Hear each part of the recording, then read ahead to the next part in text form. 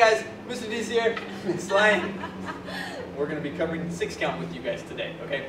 Now the chamber for 6 count is a little bit different, so I do want to go over it with you guys as I'm facing the camera. I'm going to take my left hand palm down and bring it across my stomach so the puño, or the end of the Escrima, is facing out. I'm going to take my right hand and chamber it just like I normally would right here on my shoulders, okay? Now at some point in the sequence, we are going to switch which hand is chambered, okay? So I just want you guys to be aware that this is what it'll be going, right? It'll be from left across the stomach to right across the stomach, right? We're going to start facing the mirrors just like you would see us in class. So 6 count is going to start with your right hand, boom, across the head here. And then your left hand's going to go low, boom, knees. And then your right hand's going to come back to the head, boom. Right? So that's 1, 2, 3.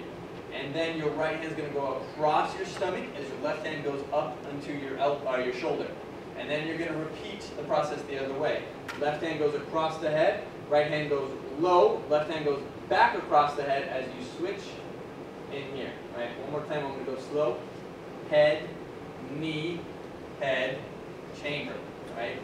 Head, knee, head, chamber. So if I do it in a count to find the rhythm, 1, 2, 3, 4, 5, 6.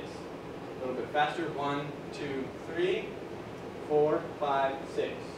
1, 2, 3, 4, 5, 6. Good. All right. So now, if you're facing your partner, I'll show you what that looks like.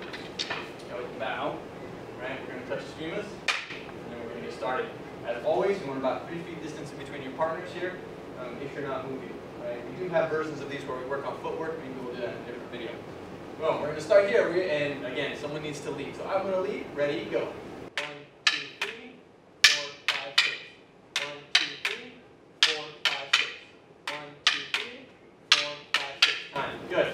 Right now, as always, that you know, now that you have 6 count down, you want to be able to add it and flow seamlessly from 4, 5 into 6 as well. And this is what this looks like.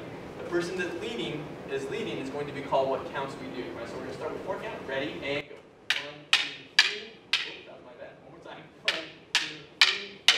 1, 2, 3, 4. Going to 5. Good. And then going to 6 after this. 1, 2, 3, 4, 5, 6. 1, 2, 3, 4, 5, 6. 1, 2, 3. Back and forth. 4, 5, 6. 1, 2, 3, 4. 1, 2, 3, 4. 1, 2, 3, 4. 6. Good. And time. Good. All right, guys. So you should be able to transition 4, 5, 6, and then back and forth. It shouldn't matter, right? As long as you complete whatever one you're on, you should be able to flow right into the next one. All right. And that was 6 count. See you guys back for 7 in a bit.